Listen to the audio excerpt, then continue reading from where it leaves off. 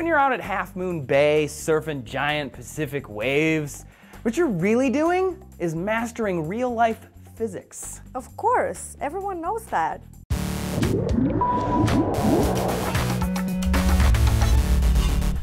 Hey everybody, Trace here for D-News with special guest Debbie Berebichez from Outrageous Acts of Science on the Science Channel. Hey Debbie, how's it going? Hi. Debbie's got a PhD in physics and is an expert on waves. So where do you find waves in California, man? Surfing.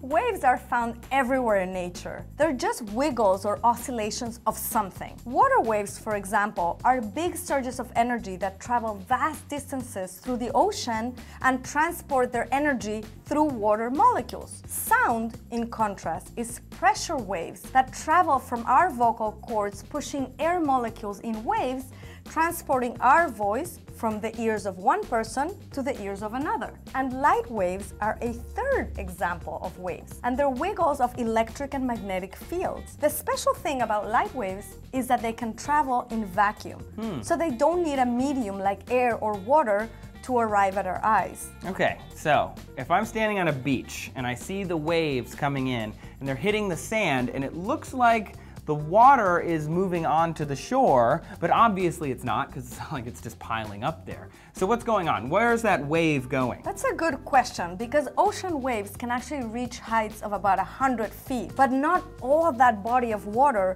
hits the shore. So what's happening is that local volumes of water are actually moving up and down in a circular motion as the wave energy is transported all the way to the shore.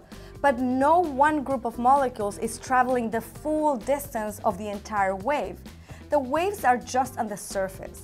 Scientifically speaking, they're orbital progressive waves. So when they hit the shore, the last bit of energy hits the shore and the energy dissipates on the sand. Okay, so that makes sense. And the waves are being generated by meteorological forces, astronomical forces, even earthquakes, which produce tsunamis, and then that energy is going through, and so people can jump on it and do some surfing. So when people are using their boards, they're riding the surface of fluid dynamics. That's beautifully said.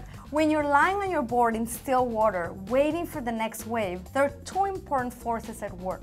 There's gravity and buoyancy. Gravity is pulling every atom of yourself down towards the center of the earth, with your center of gravity being the point where you're balanced. Buoyancy, on the other hand, is an upward force created by the still water pushing on the board. The most important thing for a beginning surfer is to learn how to balance.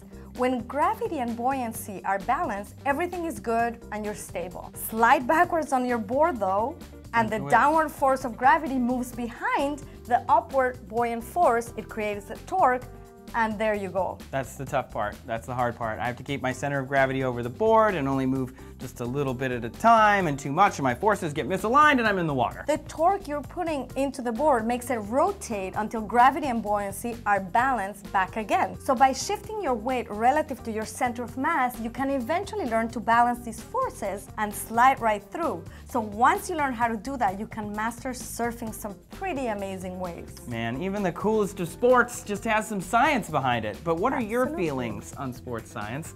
Super cool or something else? Tell us your thoughts on Facebook and Google+. And Debbie, thanks for coming to D-News today. Thank you. Where can people find you if they want to know more? You can watch me on Outrageous Acts of Science on the Science Channel, and also follow me on Twitter at Debbie Berebichez. See you later.